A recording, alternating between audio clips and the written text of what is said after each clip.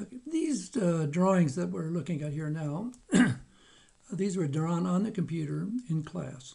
And what I want to go through, and let's just give you a preview here real quick. Step 1, step 2, 3, and 4.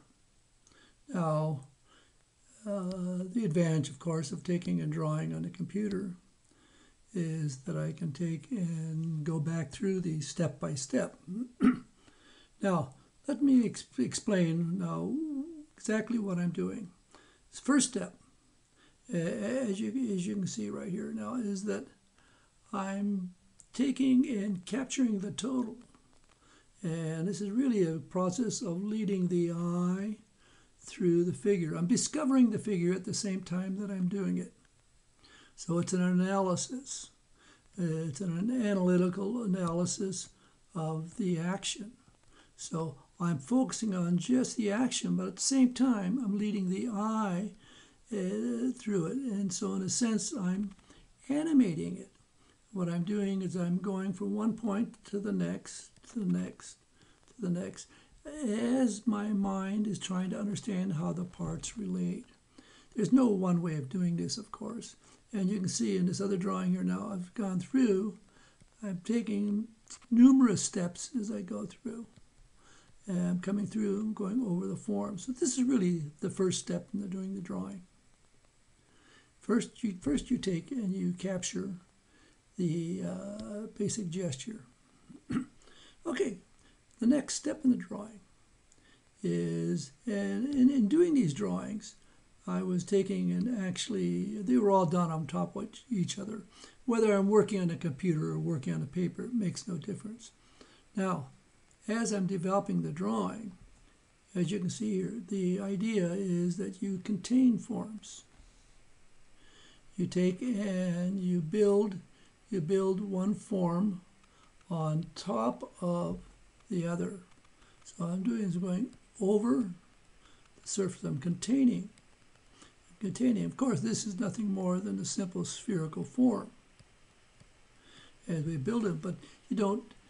As I do this, you can, as you look at the drawing, you can see that I'm thinking of actually the rib cage. I'm bracketing. I'm going from one side of the form to the other. Gives symmetry. You can actually feel where, in other words, when I'm putting this down, you can feel the axis of one form to the next. So I'm building the figure up using very, very simple volumes, cylinders, as you can see, building up. Also, often I'll be working with boxes.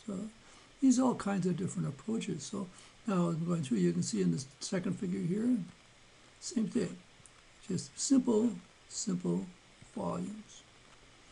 Okay, in the next step, I'm taking and basing my drawing on the volumes that I've got, that I then take and build. In other words, when you can see, if you can look at, for instance, like this belly here is a good example. I have one volume, and then I take and there's another volume. But the idea of thinking about the volume like this, I'm just really, in this particular couple of drawings, I'm just using a simple tone to push the sides back. I'm adding a little more information, a little bit more detail. I am thinking of light sources, so you can see in the form, but at the same time, as you look at the seated figure, I'm focusing on using those tones to help show and push the action. So it's a process of building up. I go through the whole figure each time. So now in the next step here, and this was just a quick sketch. I don't think this was probably more than, well, probably less than 5 minutes. And it was probably more like maybe 3 minutes. So now, what I've done is I'm going back in at this final step. I focus all along, and it's just really gesture drawing. As you notice the tone in the background here, Well, it's going through, it's taking and amplifying. It comes in front, goes behind.